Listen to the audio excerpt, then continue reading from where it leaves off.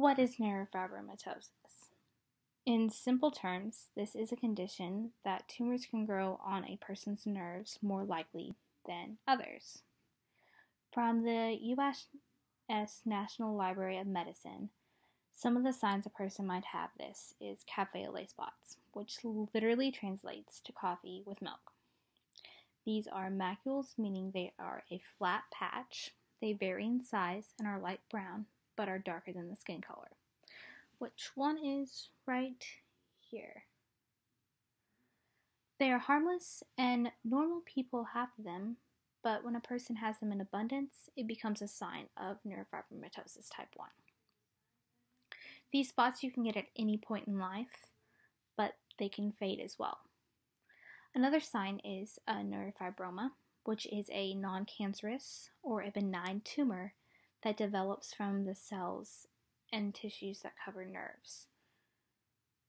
It can be hard to see, but I actually have one right here.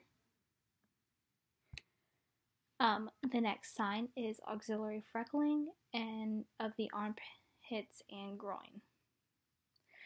Another sign is scoliosis and leg bowing and also short stature. Another sign is also lymph nodules, which are found in the eyes. They are very similar to cafe au lait spots on the skin. People with neurofibromatosis also have an increased risk of having a learning disability, like ADHD or ADD. While many people have one or two of these signs, you need at least 3 to be diagnosed with this condition. Neurofibromatosis is also called von Lorcaussen's disease, and about every 1 in 3,000 people have this condition. According to the Children's Hospital of Philadelphia's website, people with NF1 are also at risk for malignant peripheral nerve sheath tumors, which this means the tumors are cancerous and located on the outside of the nerve. Another is polychromatomes. They are the tumors of the adrenal glands, which are on your kidneys. Leukemia is also a cancer that is heightened. Also, breast cancer, gastrointestinal stroma tumors. Another is rhabdomyosarcoma, which are tumors of the muscles. This condition can also cause high blood pressure, seizures, and stroke, changes in blood vessels in the brain.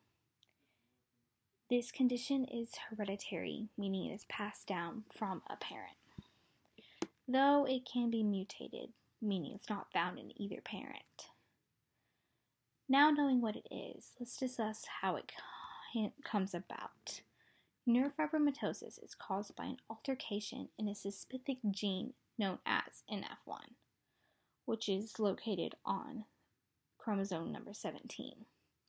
This gene is the only gene to be known to be associated with neurofibromatosis type 1. This gene produces a protein known as neurofibrin, which acts as a tumor suppressor, which helps keep the cells from growing and dividing too quickly. If a person has neurofibromatosis type 1, one of the NF genes is altered from the 2 copies you get, one from each parent. There really isn't any treatment for this condition. This is a multi-system condition that involves almost every bodily system.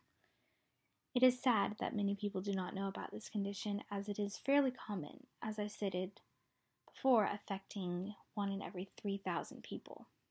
I am one of those people, and I talk about this every chance I get, because being informed on something is important, and I want the world to know that, so that people who have this worse than I do don't have to live in fear of being made fun of for being different.